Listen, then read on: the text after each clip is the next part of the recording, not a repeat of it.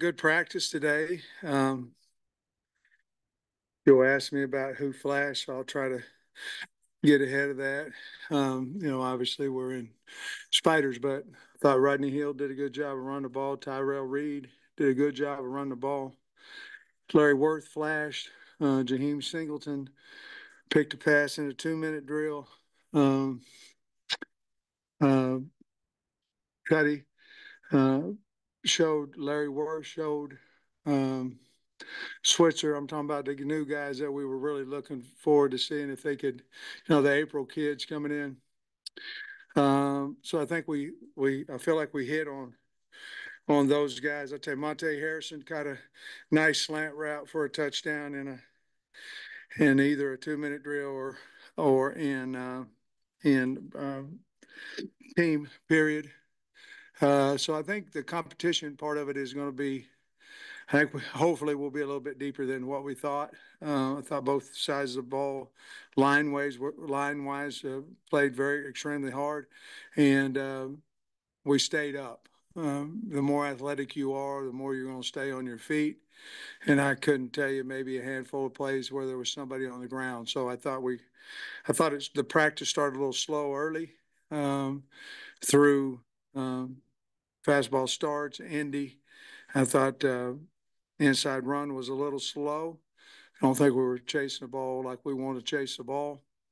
But after that, I thought after the first break that it picked up for us, and we continued to get better as the day went on. Coach, you touched on this a little bit, but Worth was more linebacker at his previous stop. Switzer was more D-back safety. Why go the other way, those guys? Well, part of it, Trey, is the need. Part of it is where we need guys. Other part of it is that Worth has so much speed that he could play inside, he could play outside. We're trying to see, and we probably will switch that maybe after 2 or 3 days to see. But Switzer looked really good inside today. I mean, really good. Look, unafraid, very aggressive. Obviously, we don't have pads on, but still, in pads or out of pads, you're going to find out a little bit about the guy's aggressiveness and his ability, his physicality. So I kind of like where he's at in there now. And it's basically about needs, about where we're trying to find. Obviously, you need them all over the place, but you want your bigger, faster, stronger guys as close to the ball as you can get. So that's what we're trying to do right now. Your just day one impressions on Taylor and how he led and just his performance? His leadership was good. I don't know that he threw the ball as well as what he would like to today. A lot of times we're going against whatever breeze there was out there. But I thought Malachi had a good day. I thought Taylor had a good day. You get a guy like that, you want him to throw every time a completion, but as a head coach, you also want DBs to be all over them too, so overall, I thought they had a good day. I was impressed with how Malachi played today. You ran through some of the individual plays by some of the new spring transfers, but did anything that any of them did surprise you versus what you saw from tape from them? No, the only really thing that was a wow was Broden caught a heck of a pass, a one-handed grab early in practice. But as far as, you didn't see a lot of wide open runs, a lot of wide open pass plays. We had one in the 2-minute that we busted a back coming out of the backfield that the second team went down and scored on that. But so I think not a whole lot of wows, but then again, not a whole lot of wows the other way where you're going, man, we don't know what we're doing out here. And I just thought it was a pretty sound practice. We have walked through that twice already, so they should be ready to go. But, obviously when it speeds up, the game speeds up, you'll find out who plays a little bit better and sometimes who plays a little bit worse. Where do you feel like Anton Junkaj is in his development, and what do you want to see him do before the season starts? I think he's every bit our third end, so I think he can rotate either side. Quincy Rhodes obviously is coming on, but I've liked Anton. I liked him on tape because he kind of fits us. He's a hard playing, tough nosed kid. But I really like his progression and how he's done, and he's gotten a lot stronger. And he's just got that mentality. He plays hard every rep. How'd they do with the heat today? I think Dominion was supposed to come in here, and he got slowed or something. Now we had a few guys that had cramps, and he was one of those guys. We didn't have any heat exhaustion or anything like that, but we had some guys that cramped up. Again, I think the beginning of practice popped us pretty hard when we went out there. Um, we we went in the last let's see, 45 and 19. So that's 34 minutes. We went inside the last 34 minutes. And tomorrow we may decide to go the last 50 minutes, just depending. But all we had is we had probably 4 or 5 cramps. Broden's catch, it seemed like his teammates were really impressed. We were on the sideline. What you think? Yeah, I thought it was pretty special. Again, I think we've all been to practice. Somebody makes a play like that, and not a whole lot. It's just they don't like the guy, or they just like, when are we going to get out of practice? And there's a whole bunch of guys ran in, including Taylor. Ran down there and patted him on the back. So it was a heck of a play, and I look forward to many more of those. First impressions today from the freshman linebackers, Bradley and Wyatt. I saw both of them flash. Bradley moved up to the one field some, especially when the offense goes into 12. We're in Penny when the offense goes into 12 personnel. He played a little bit more down on the field that I was on. I got a bad hip, so I didn't spend a whole lot of time on the other field. But I thought he flashed, and Wyatt. I'll have to wait and watch the tape to see that.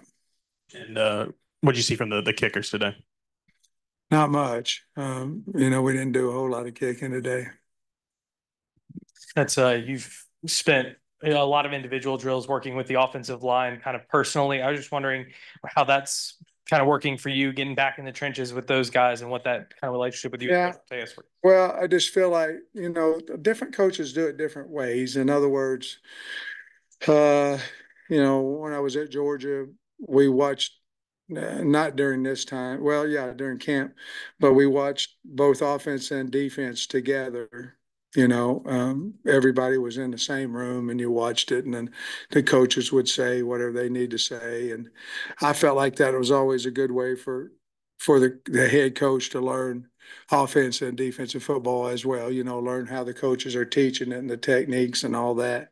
A way for me to learn the offense is to sit in the offensive line meetings, and I know it, but then I can learn details of everything, how we're teaching it and what I should say, good or bad. So I've really enjoyed sitting in with Coach Mateus's meetings. Now everybody can coach. So Sean Fogarty obviously is another helper. We moved him to O-line from a GA spot to analyst because I was under the impression that they would be able to coach 2 years ago, or a year and a half ago, I guess. And the rule didn't pass. And so now we really have 3 of us. And today, Eric was coaching. He had, like I used to do, the first period or two, and then he split up the centers with me later in the practice. But I've enjoyed it a lot. I've enjoyed sitting in the meetings, and I'll throw a few comments in every now and then. Well, that's good. You talk a little bit about how that group has developed and what you saw out of them today. I just like them. I mean, they play really hard. They're athletic.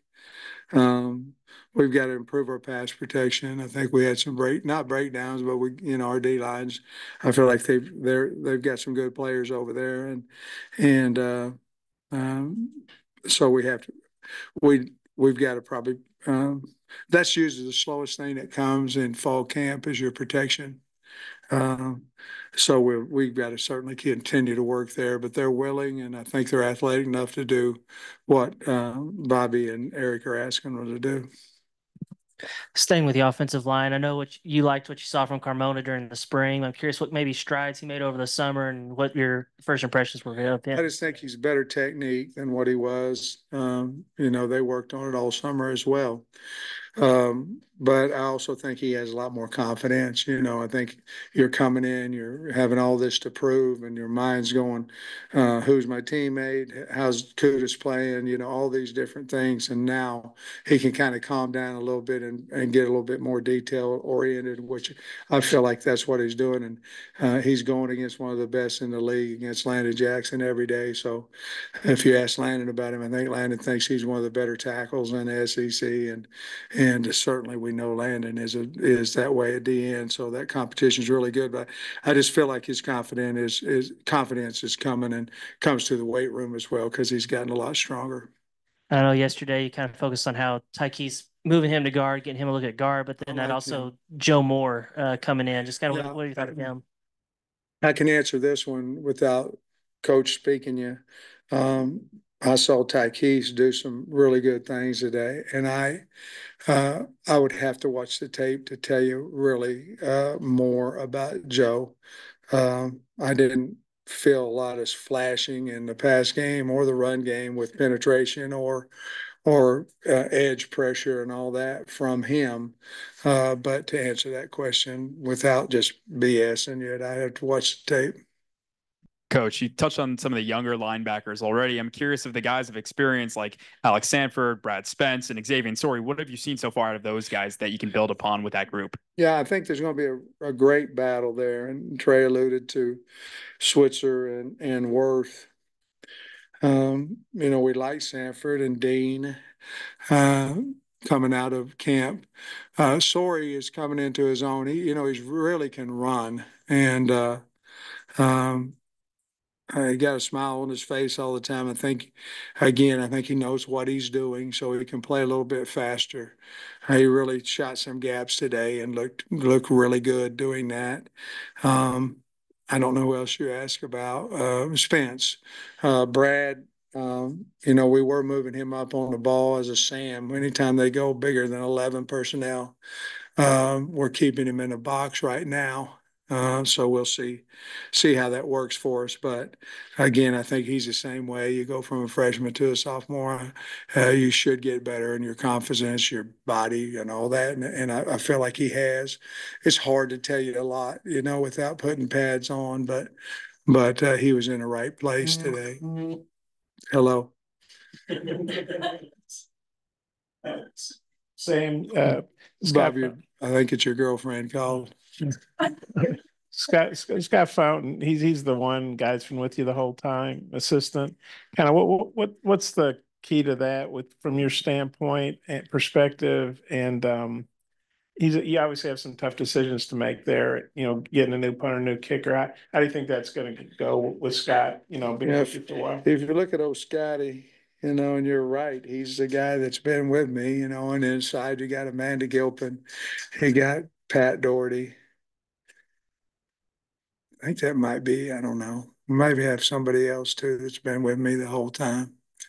But if you look at Scott and his evaluations on guys, we had an all conference punter, we had an all conference kicker, and I'm real confident in Devin. I didn't see anything out of him today, but I'm real confident in him, and I'm confident in whoever will win the kicking job. Now he likes to have a guy to kick off, guy to kick to a short snapper, a deep snapper. He likes to do all that kind of stuff. I'm just wondering, when we played, you used to kick and punt and play defense, play offense. Right now we got specialists everywhere. Specialists are really special here. But I think we're going to be really fine with all those. I appreciate Scott. He's low as it can be, and he's a very, very underrated recruiter. He's a good recruiter. I mean, really good recruiter. So I'm really happy that he stayed with us, and he seemed to be very happy. He got a nice home over there, nice family. They're all going to school here, his kids. So I'm glad to have him, and he's made really good decisions on talent. Somebody wants somebody pretty bad up here.